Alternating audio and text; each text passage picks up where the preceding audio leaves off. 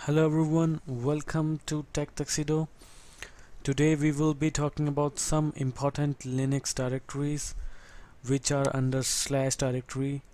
Now slash is the root directory of all the directories in Linux. It is the parent directory of all the directories in Linux.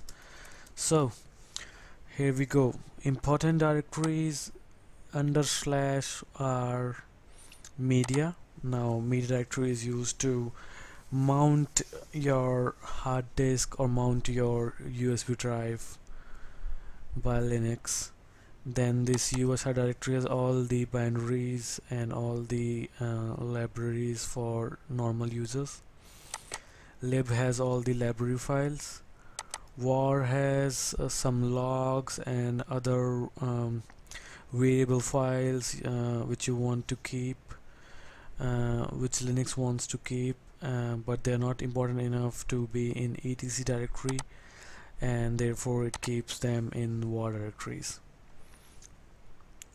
Boot has all the boot time files which are used during boot process. Home has all the home is basically home directory for all the users other than root. MNT again is like media, it's used for mounting various drives. Root is home directory for root. Proc has all the processes running in RAM. SE Linux is used for SE Linux, like the name suggests.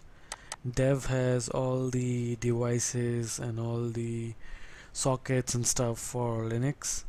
Lib64 is again 64-bit libraries.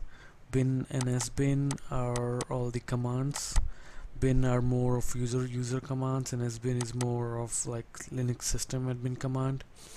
etc has all the important Linux configuration files, and the last one, temp, is a temp space to keep your files temporarily. Okay guys, this was a short video explaining about all the directories, and let me know which directory you want to know more about, and I will do this video next. Thank you, have a good day.